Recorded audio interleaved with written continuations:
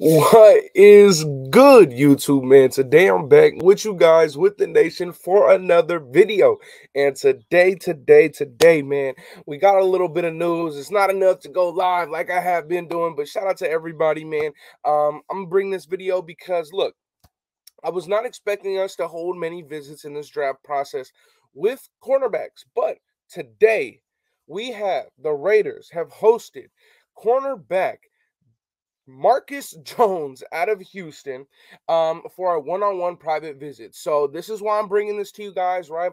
I want to bring you guys a little bit of a little bit of some notice on what Marcus Jones is, what position he plays, and all that kind of stuff, man. So let's get straight into that. Like I said, the Raiders have just are hosting a one-on-one private visit with Marcus Jones. Now, Marcus Jones stands at just about 5'8", 178 pounds, so he's under 180 pounds, not really the greatest. And at 5'8". Now I understand some people may be like, off the height and weight alone, hell no. But let me tell you this. This is a guy that before some injuries, before some surgeries, he was expected to possibly go in the late second round. Now, with some surgeries that he's had, I will get into that later. He is now projected to be in the Raiders' range of around the third pick, right? Mid-third round pick. So, very interesting to see that the Raiders have hosted a private interview, private meeting with him.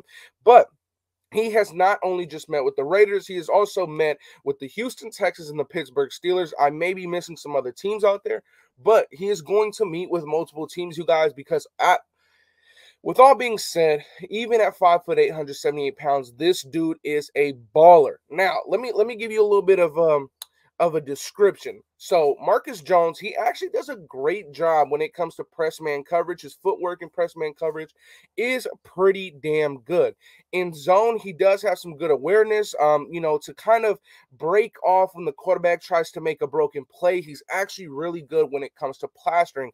It's something that kind of doesn't come natural to most cornerbacks, but to Marcus Jones, it comes natural. He is freakishly fast. He does have a lot of athleticism when it comes to that department in speed. He also has some pretty damn good ball skills, and let me tell you why. In 3 years with Houston, he has 6 career touchdowns. I understand that's like, oh, it's college, nothing too crazy. But 6 career touchdowns is nothing to laugh about, right?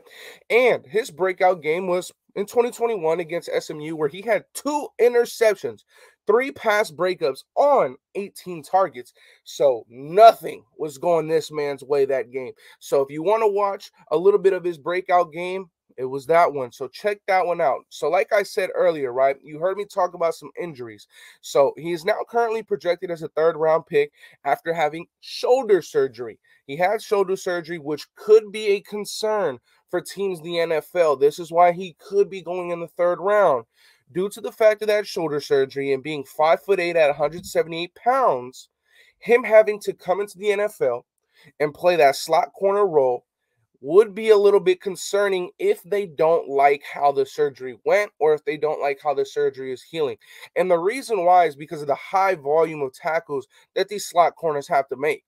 Playing in that slot position right now in this day and age of football where, dime or nickel is kind of becoming your base defense, right? It's becoming a base for your defense to come out in. It's no longer a 3-4 or 4-3. These teams are coming out in 4-2-5s, and instead of 3 linebackers, they throw a slot corner in there, right? So that corner has to be pretty physical, and they have to be able to run, fill those run gaps. They have to be able to come down the alley and make a hit.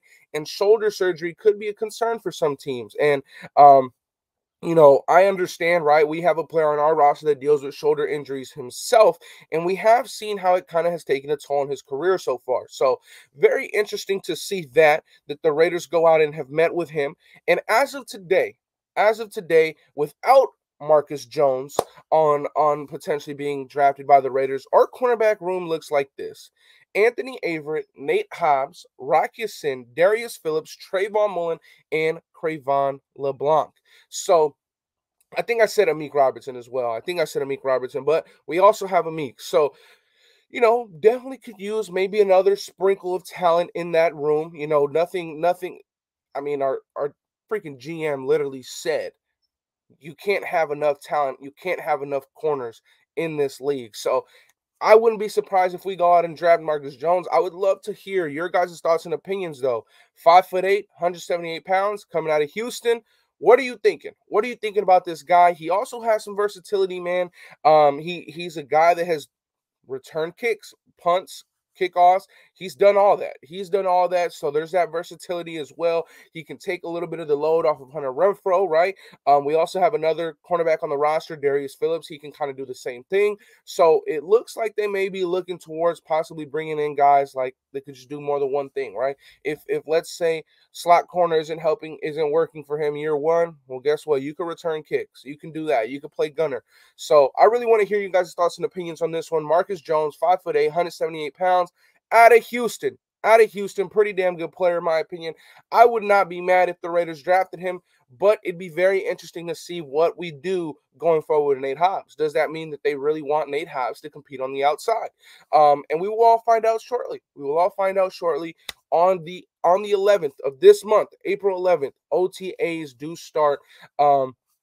Today was the beginning of OTAs for coaches, and next week, next Monday, is the beginning of OTAs for players. You'll see a lot of more players in the building, so there'll be a lot more stuff to talk about. So very, very exciting times right now for the Las Vegas Raiders after this kind of dry spell. We are still active, whether it's not free agency, but the draft, we are still doing things, and I'm here to report it. So shout out to everybody who watched this video. If you are new to the channel, don't be shy. Hit that subscribe button, hit that like button, come back.